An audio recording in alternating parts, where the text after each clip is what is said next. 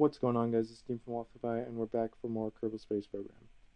In the last episode, we launched a polar mission, and we sent a crew up to the North Pole to plant a flag to commemorate the holiday season.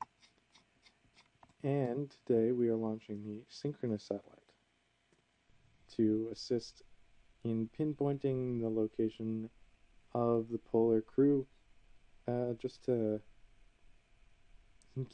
give the rescue crew a little more accuracy. So, this is a special type of satellite because, well, it's not geosynchronous, it is kerbosynchronous, I suppose. But synchronous satellites are very important because their period of orbit is the exact same as the period of axial rotation of a planet or satellite, if you choose to do that. But what that means is that it takes the exact same amount of time for a satellite to complete one full orbit as it does for the planet or satellite, natural satellite, to complete one full day.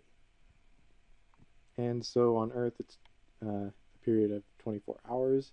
And in Kerbal Space Program, it's a period of 6 hours because Kerbin's day is 6 hours long.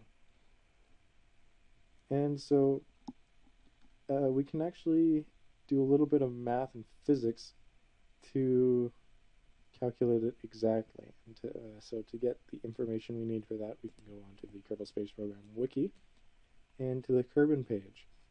Now we can just cheat and look at that synchronous orbit. 2,863.33 kilometers. They've done it for us already because there are people who are very interested in this game who, frankly, take a lot more interest in it than I do, although I do very much like this game. But we will not be cheating, and we're going to solve it ourselves. And so, we can take a look. Oh, also, this value is based off of the Kerbal Space Program way of calculating altitude, which is based off of sea level or distance above. Whereas the math takes into account the center of the mass-producing object, or gravitationally producing object, which is Kerbin. And so we need to go all the way to the core of that, which is 600 kilometers extra onto that distance there.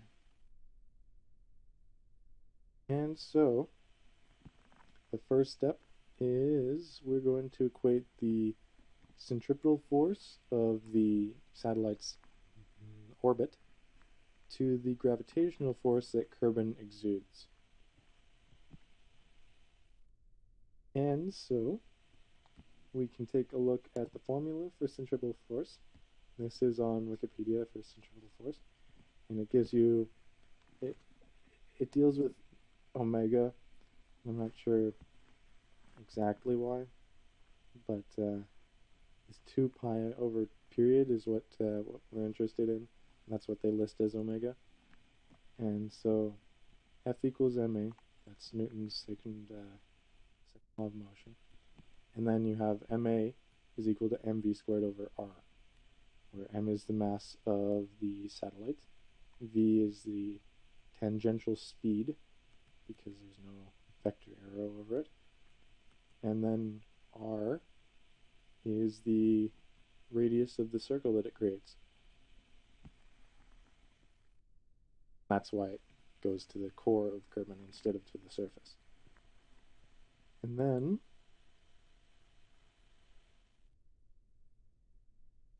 it uses the omega here to use mr omega squared, and then fills in omega with that. But if you want to simplify this, it becomes m times 4 pi squared r over t squared, and that's the formula that's usually taught in a physics course, at least where I come from.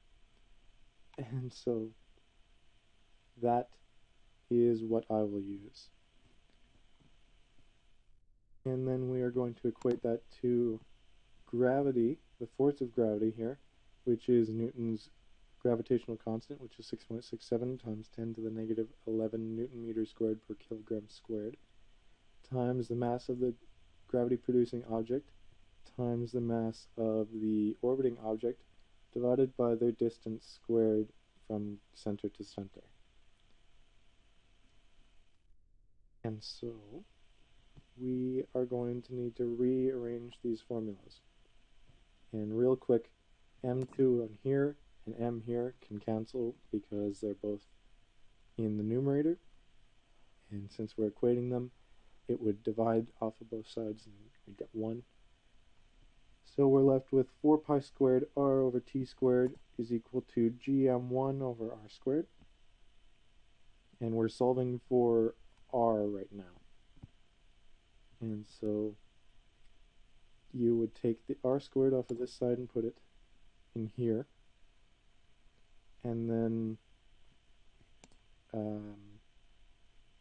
we want to isolate it over here. And so to do that, you would multiply t over, period, and divide 4 pi squared. And you'd be left with r cubed is equal to gm1 times period squared all over 4 pi squared. And then you take the cube root of that, and you have your distance. So we are going to need to take, period is the only thing that we're looking for in this one, so that's not much to do. And then so we pull up the calculator, and we take, I like to use brackets.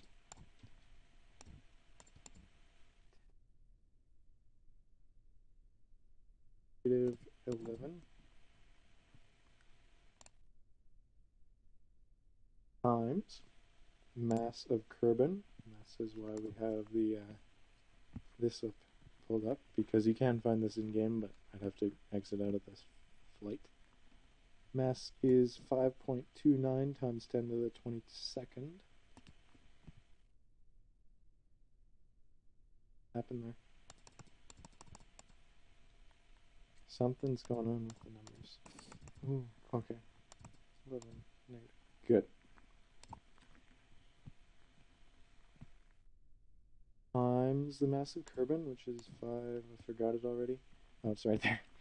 5.29 times 10 to the 22nd.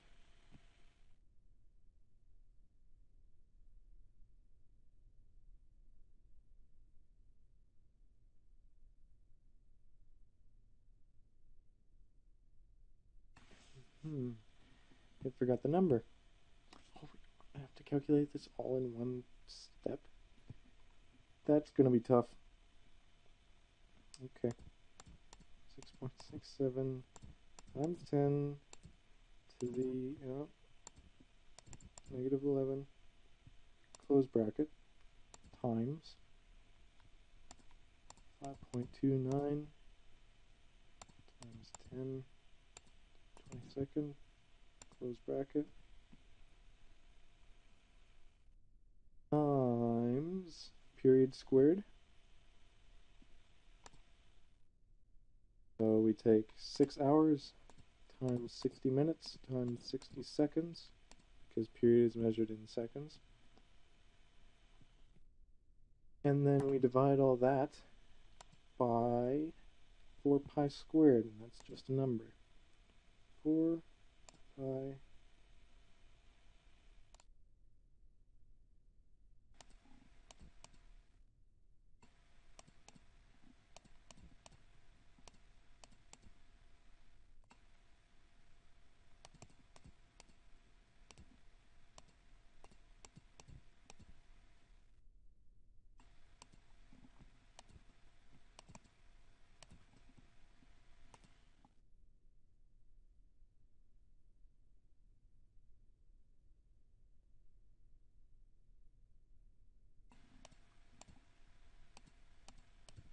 Oh, this is good thing that I missed this, because you should square the period, which I forgot to do. And so this is the numerator for this equation. Unfortunately, we don't need to remember that because it's just put in there as the answer. Then divide that by 4 times pi squared.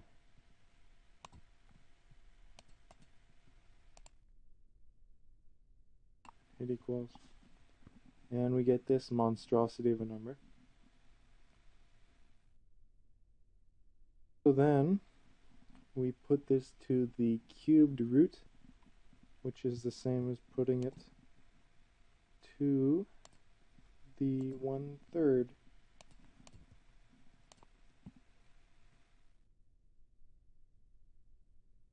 That's a much more reasonable number. So we take this, multiply by or subtract it by Kerbin's equatorial radius, and what do you know? Oh, it's almost the exact same number. Now, theirs is probably a little more accurate than mine because I've left out digits, but that's alright. So,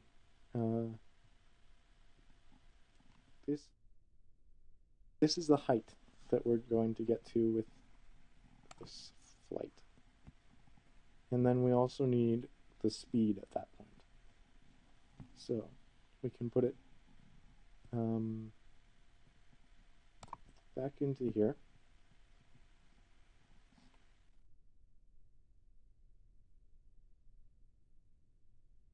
So we're going to need centripetal velocity. Spelled incorrectly.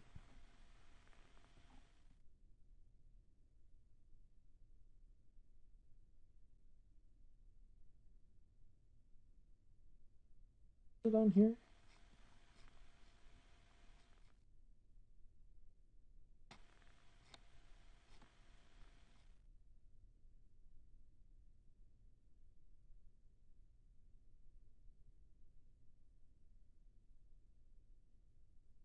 Yeah, 2 pi r over period. That will give us the tangential velocity at that point.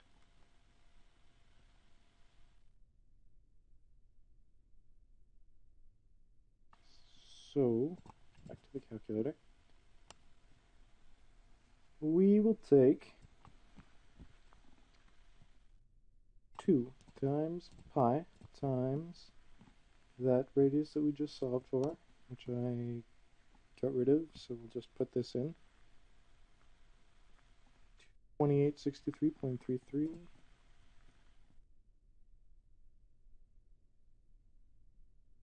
3.33. Actually, we need to put this again in brackets.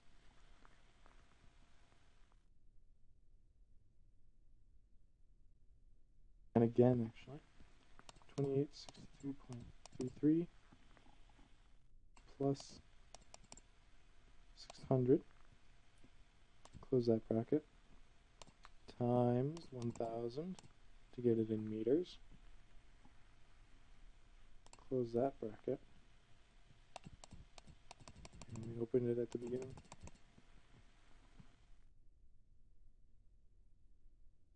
So close that bracket, and now divide it by the period.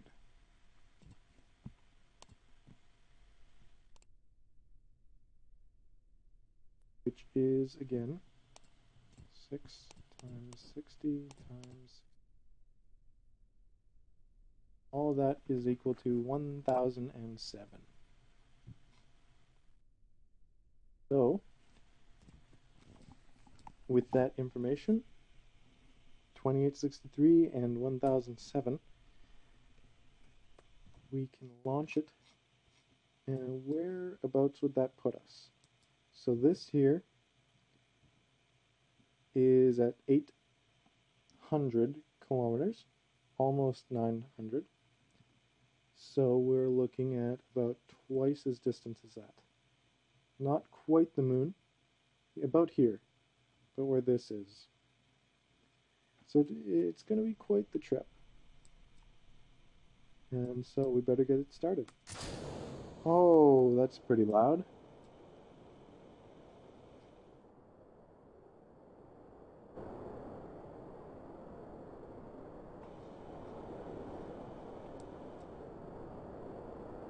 Nice to see that my computer... Oh, never mind. Just as I say it. So I've equipped this little mission here. I've been hitting 2 instead of W.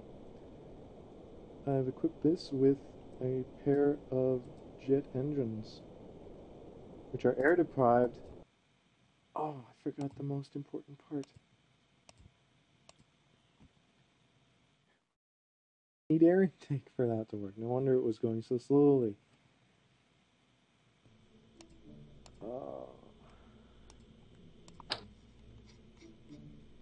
Why is this so loud? Please, please no. I do not want it. That's no, size. Okay. Okay. Well, I probably forgot those because I just added those about 10 minutes before making the video or starting the video.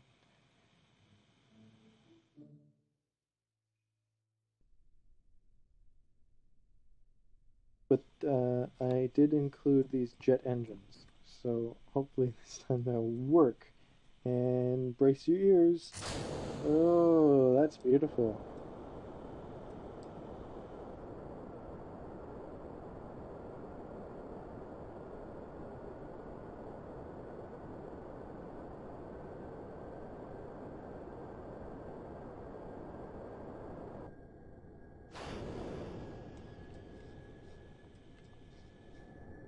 And so I put these on the lower stage because they will work while we're in the atmosphere, and then hopefully by the time that we're out of the atmosphere I can ditch them.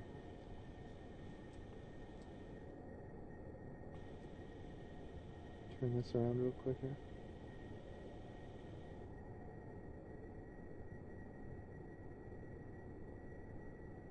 Pretty nice. Get this orbit back on track. Oh, we're falling! These engines are not powerful enough. We're also not on full thrust. Oh, my poor ears. Screaming jets definitely do not help.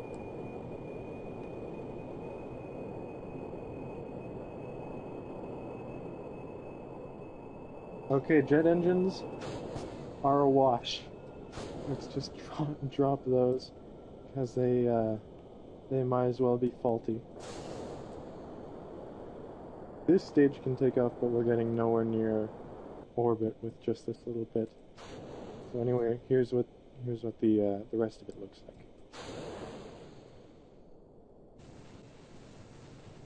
Now this thing has some serious delta V because of its minuscule mass.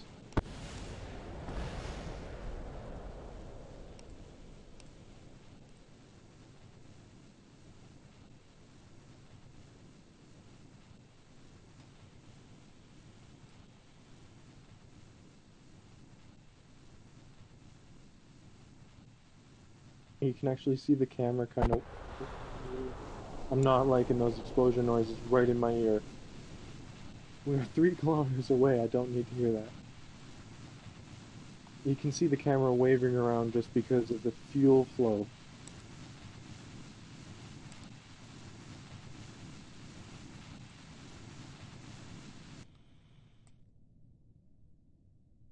Also might be the wind resistance on this tiny thing.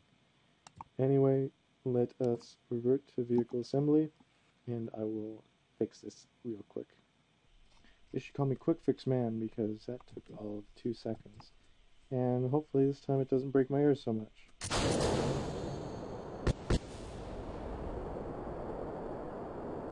I revoke my title.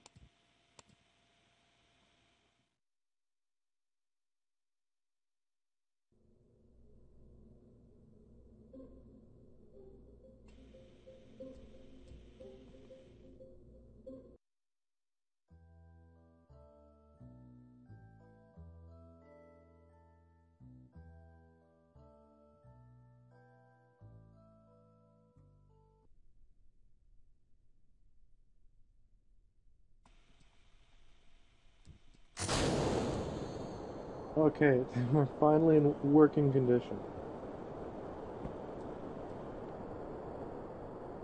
Oh boy, does this thing like to drift, and we're already approaching 200 meters per second, so we can drop that. We can really drop that.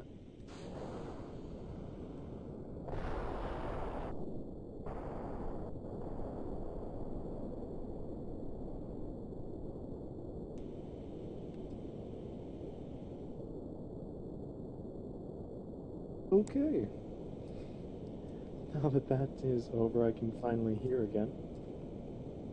And it looks like it's going to be smooth sailing up until we get into an orbit. Now, I'm not going to put this up to an 8-kilometer orbit or 80-kilometer orbit like I normally do. I'm going to go it all the way up and then start to even it out. So it might take a little while longer. I'll see you guys when something interesting happens. Because it would have been nice to have launched this during the day. I could have actually seen something.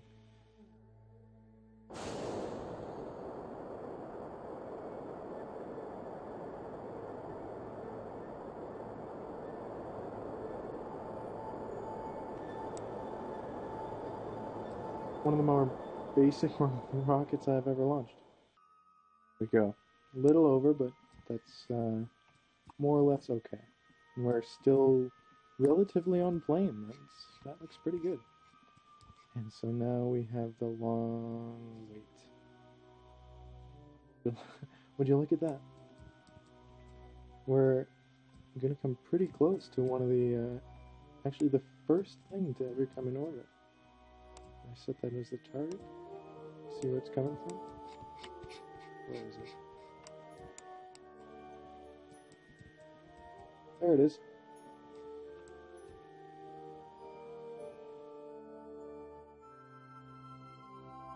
You're passing over it.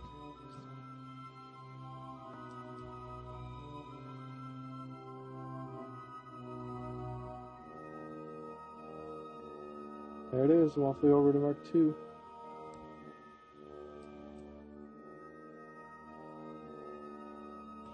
Bye. It's nice seeing you again, I guess. Let's unmark that. And let's see what kind of delta V it's going to take to get this all the way up there. Get this on apoapse, please. Thank you.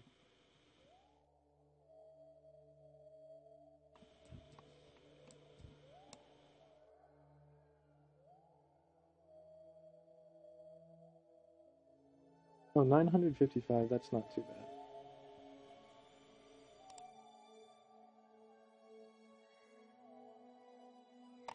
This thing doesn't have reaction wheels.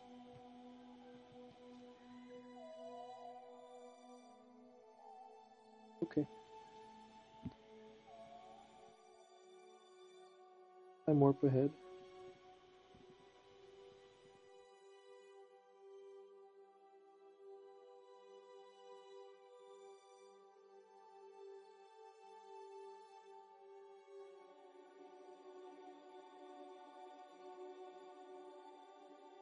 Apoapse in 40 seconds.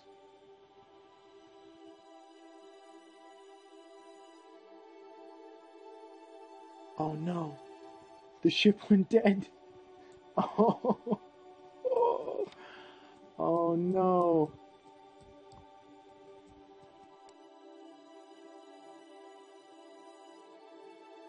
Oh, that's a shame. And it just went through the planet.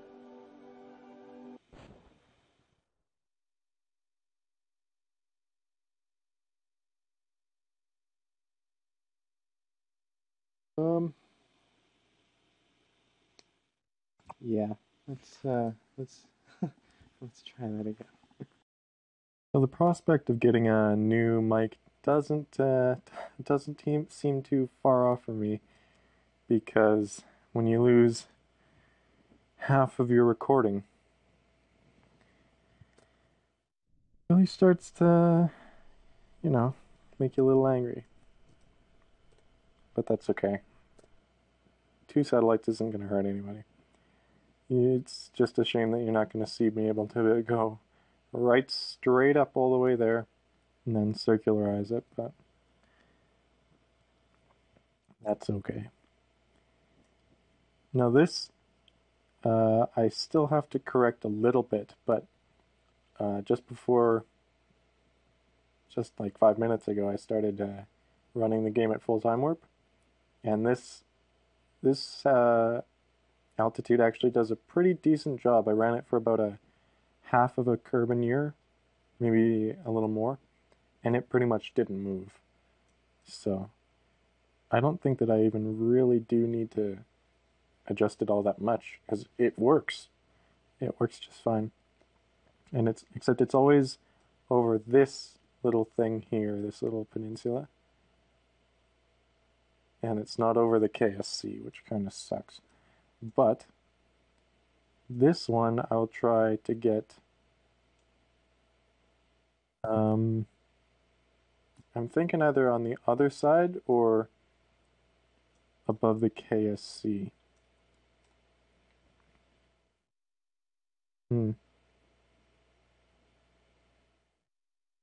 I'll just do the other side, because then, I mean, you know, we don't, these aren't doing anything, they're just there to show that you can do it, so I might as well make it symmetrical.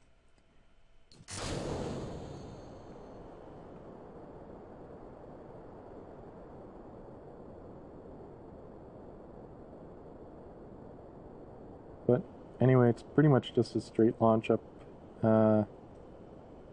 all the way up. It's no different than a regular mission to the moon or to Minmus or even into a regular orbit, because that's all it is. It's just quite a bit higher than what we've been dealing with.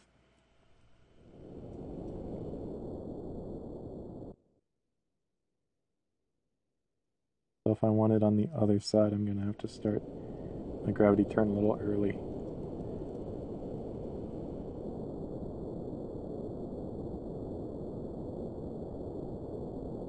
No. But what's really nice is coming back from vacation just to see, oh, you know, 40 minutes off of the files missing for no reason.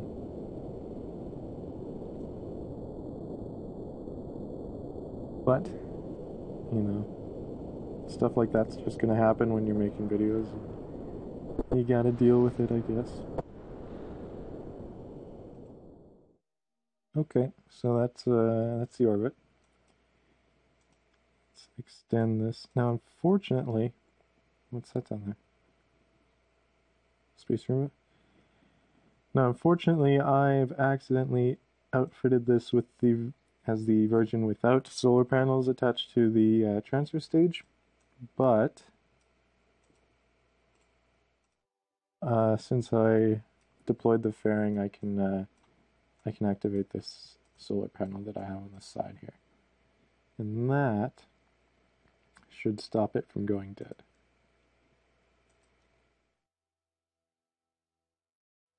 Yep. Okay, so now I just have to wait until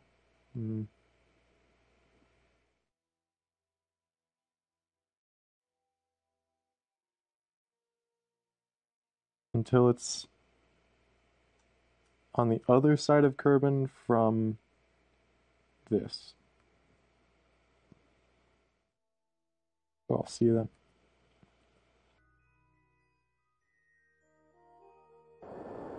Now, when I said the other side of the planet, I meant the same side.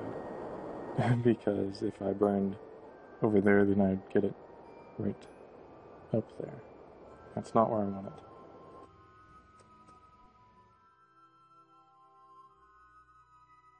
I want it to be on the opposite here. And, oh, overshot it. Now, I'm not sure. I have to be kind of conservative with my electricity, because I am in the dark side here.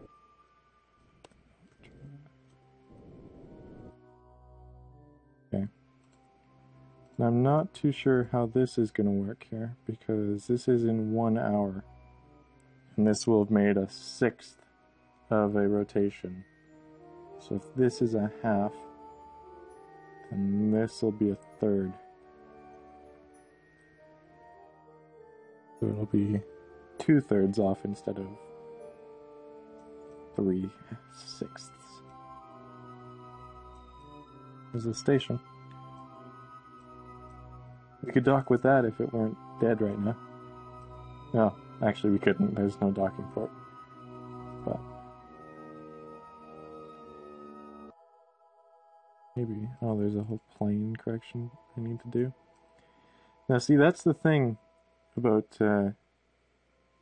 geosynchronous satellites, is that they need to be planar to the equator for them to work, because even if you have a geosynchronous orbit height, but it's at an angle, then what you're going to have is the satellite comes up and it crosses like this.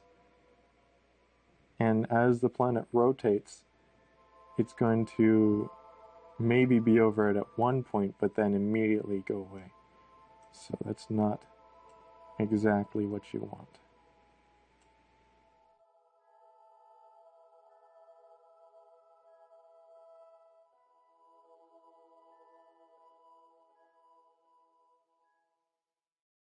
Yeah, it looks like I'm gonna have to mess around with this one. 7, 162. I'll probably not quite get it perfect, which is okay.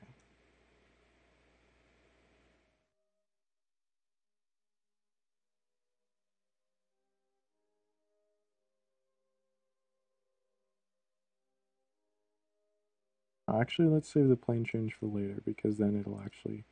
Oh, I can do it on the ascending node.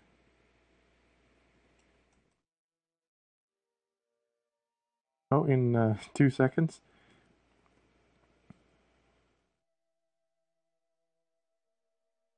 Fortunately, it doesn't take much to circularize this.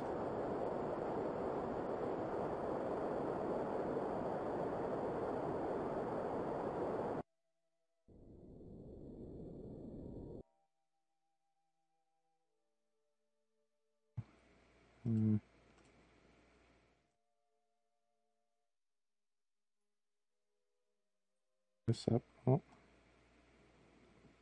Now, if you're trying to get a circular orbit, then what you need to do is wait till these things are flip, like that, and try to catch them right in the halfway point. Now, that's not going to give you a perfect circle, but it's going to make it better than if your burn is at the periapse.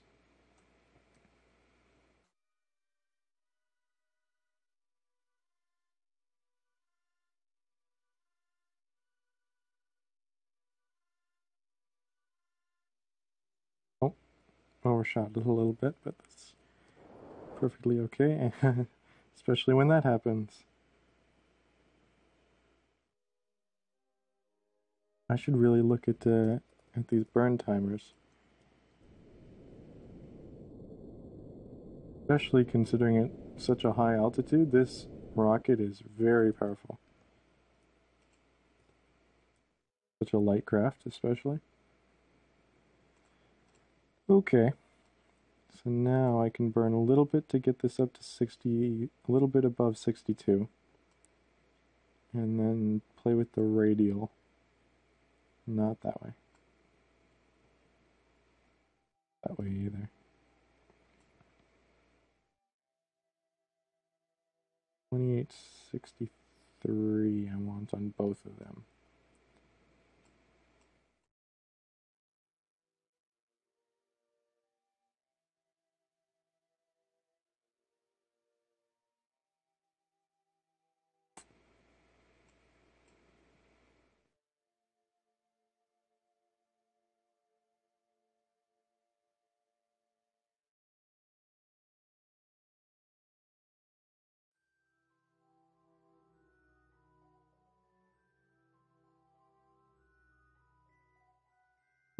With a half meter per second in delta V.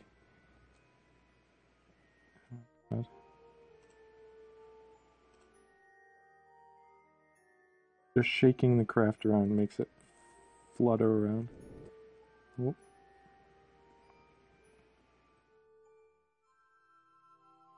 Okay. Now this is where RCS would come in handy, but I don't have any of that.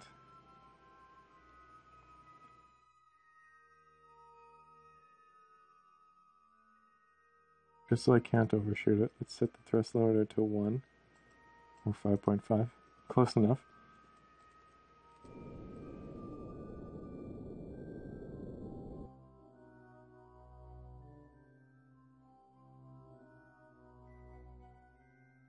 And now, if we set this as a target, we can get the descending node. Correct this plane.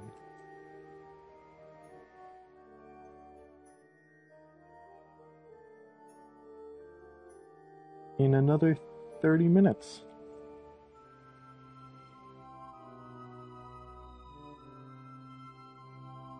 Which I overshot again. Oh, but it doesn't matter because the ascending node is changed. Or not.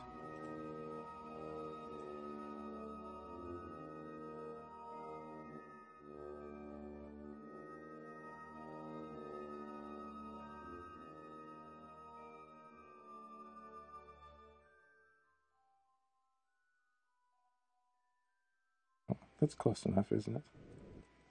Actually, I should probably wait for this burn timer.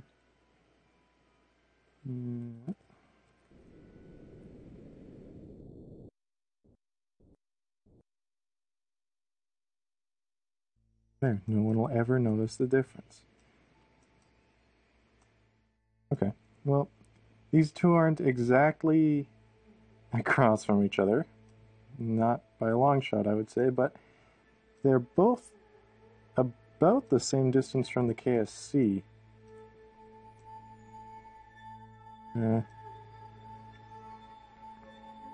Give or take 20 degrees. But anyway, guys, now that we've got our satellites up in orbit, it looks like we're about done for today, so I'll go ahead and detach this and make some adjustments myself. But until then, I'll see you guys next time.